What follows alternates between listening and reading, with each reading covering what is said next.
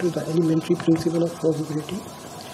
History में probability जो वो मेंबर्स यूज़ करते थे ताकि ये अंदाज़ा लगाया जा सके कि जो हम अगली बैट लगाएंगे उसमें हमारे जीतने के चांसेस हैं या हारने के। लेकिन with the development in the scientific field तो अब जो probability है वो हम बिजनेस फील्ड में भी यूज़ कर रहे होते हैं। उसमें हम डिसीजन मेकिंग के लिए इसे देखते हैं कि अगर हम एक पार्टिकुलर कैंपेन शुरू करेंगे तो कितने % चांसेस हैं कि वो कैंपेन सक्सेसफुल होगी, कितने % चांसेस हैं कि वो फेल हो जाएगी।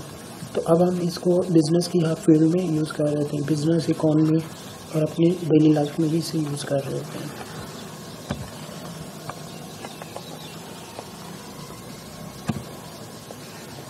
Numerical measure of the likelihood that event occur. और जब आप प्रोबेबिलिटी को लिखना चाहेंगे तो प्रोबेबिलिटी ऑफ इवेंट हम उसको इस तरह से मेंशन कर रहे होते हैं, या प्रोबेबिलिटी ऑफ हम उसके लिए अल्फ़ाबेट यूज़ कर सकते हैं, या सिर्फ P यूज़ करते हैं, या PR और B यूज़ कर रहे होते हैं प्रोबेबिलिटी को मेंशन करने के लिए। और इसका जो रूल है वो ये है कि आपकी जो वैल्यू है वो 0 से 1 के दरमियान रहेगी। 0 का मतलब है कि वो चीज़ कभी अकर नहीं होगी, और 1 का मतलब है वो श्योरली अकर होगी। नॉर्मली आपकी वैल्यूज़ इन 0 और 1 के दरमियान में फॉल करती हैं। जब भी अगर आप जितने भी चांसेस हैं, फॉर एग्जांपल आपके पास एक कॉइन है, आप कॉइन को टॉस करते हैं तो अब चांस है 50% चांस है कि आपका हेड आए, 50% चांस है कि आपका टेल आए।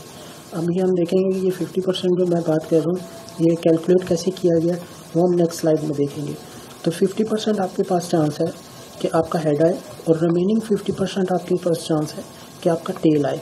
जब आप इन दोनों आउटकम को प्लस करेंगे, 50% ये वाली आउटकम हेड की और 50% रिमेनिंग आउटकम टेल के लिए, तो आपका आंसर 1 आएगा।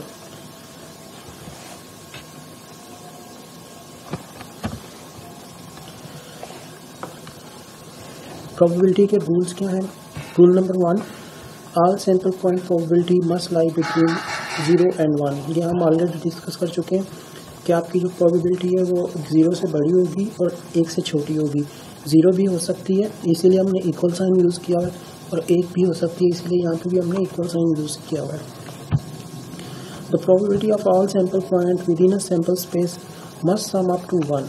जैसे हमने बात की हेड और टेल की, तो आपके पास जितनी भी प्रोबेबिलिटीज़ जो सैम्पल स्पेस में आपके पास पॉसिबल आउटकम है, उनकी जब आप प्रोबेबिलिटी निकालेंगे और उन सब को प्लस करेंगे तो उन सब की probability must be equal to 1 है।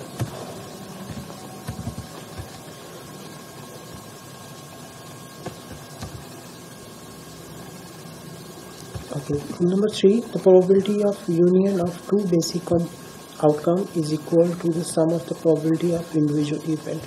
अगर आपके पास ये कोई 1, 2, 3 इवेंट है, जब आप उन सब की प्रोबेबिलिटी को, उन इंडिविजुअल इवेंट की प्रोबेबिलिटी को सम अप करें तो आपके पास सैम्पल स्पेस की प्रोबेबिलिटी निकल आए। फॉर इंस्टेंस हमारे पास एक कॉइन है, कॉइन को हम टॉस करते हैं तो आपके पास जो सैम्पल स्पेस है वो 2 है।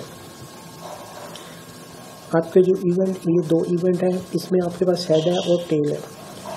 एक इवेंट जो है वो हेड है, सेकंड इवेंट आपके पास टेल है। जब आप इन दोनों की प्रोबेबिलिटी निकालेंगे तो आपके पास जो सैम्पल स्पेस की प्रोबेबिलिटी है that should be equal to 1। अब वो 1 कैसे आई? प्रोबेबिलिटी ऑफ आपके पास एक इवेंट हेड है और टोटल जो सैम्पल स्पेस है वो 2 है। वो 2 कैसे है कि आपके पास 2 ही पॉसिबल आउटकम है, हेड या टेल। तो आप उस एक पार्टिकुलर इवेंट की उसको देखेंगे उसके टोटल सैंपल के अगेंस्ट, सैंपल स्पेस के अगेंस्ट। अब हेड आने के जो हेड है हमारे पास वो 1 है, और जो टोटल आउटकम आ सकती है कॉइन को टॉस करके वो 2 है। तो एक उस पार्टिकुलर इवेंट की प्रोबेबिलिटी आप इस तरह से कैलकुलेट कर रहे होते हैं। उस इवेंट, नंबर ऑफ इवेंट वो 1 है, और आपके पास टोटल सैंपल स्पेस इस केस में 2 है। तो हेड के जो चांसेस है वो 1/2 है, इसी तरह टेल के जो चांसेस है वो भी 1/2 है। जब आप इन दोनों को सम अप करेंगे तो हमारे पास जो आंसर आएगा वो 1 आएगा। The complement of an event is the remainder of sample space beyond the event. इसका मतलब ये है कि अगर आपने प्रोबेबिलिटी निकालनी है किसी एक इवेंट के होने की, तो आप ये करेंगे कि क्योंकि हमारी सबकी प्रोबेबिलिटी होती है इक्वल टू 1, इसमें से आप वो माइनस करते हैं जो प्रोबेबिलिटी उस इवेंट के होने की है, तो आपके पास वो प्रोबेबिलिटी आ जाएगी जो इवेंट के ना होने की है। फॉर इंस्टेंस कॉइन वाली एग्जांपल लेते हैं। अगर हमारे पास जो प्रोबेबिलिटी ऑफ हेड है वो 0.05 है और आपको नहीं पता कि प्रोबेबिलिटी ऑफ टेल कितनी है, तो आप ये करेंगे कि आप यहाँ पे probability of tell 1 minus probability of head. अब 1 में से आप 0.05 माइनस करेंगे क्योंकि हेड की प्रोबेबिलिटी 0.5 है, तो आपके पास प्रोबेबिलिटी आ जाएगी 0.5 फॉर द टेल। और अगर हम एक डाई रोल के लिए यही रूल अप्लाई करने की कोशिश करें तो आपके पास हम ये जो इवेंट है इसे हम कह देते हैं कि हम नंबर 6 में इंटरेस्टेड हैं कि डाई जब हम रोल करेंगे तो नंबर 6 आएगा। तो अब जो नंबर 6 की प्रोबेबिलिटी है वो 1/6 है, क्योंकि आपके पास इवेंट 6 जो है वो एक है, एक पार्टिकुलर इवेंट है, और टोटल आउटकम जो आ सकती है वो 1 से 6 है। 1 2 3 4 5 6 इनमें से कोई भी आउटकम आ सकती है। हम पार्टिकुलरली इंटरेस्टेड हैं 6 में, तो 6 जो हमारा है वो एक इवेंट होगा। Event divided by total sample space इस केस में 6 है, तो जब आप इसको कैलकुलेट करेंगे तो 1/6 आ जाएगा।